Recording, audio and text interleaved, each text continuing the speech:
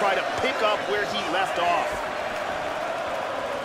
Well, he continues to land a high number of strikes here, just like he did in the previous round. This is a world-class display of striking here tonight. Nice shot inside by the champion.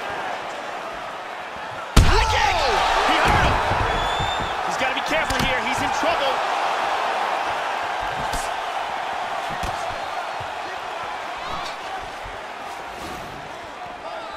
Body kick, look at that. Oh, straight right.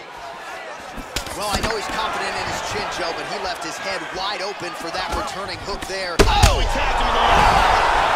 And just like that, the fight is over. Straight punch on the button, got the win. Yeah, Joe, just the way he drew it up as he gets the knockout victory here tonight, it's hard to land a strike more flush than he did right there, and I'm not even sure the opponent saw it coming. So he'll see the replay and probably shake his head, but ultimately this is a huge result and a huge win for that fighter here tonight. Let's see it again. Tremendous force, and that's a wrap. Take a look at this from a different angle. Boom.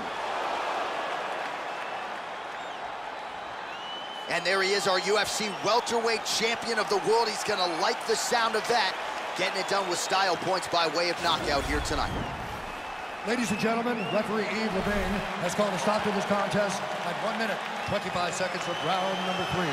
Declaring the winner by knockout and still the undisputed UFC welterweight champion of the world, the notorious Conor McGregor!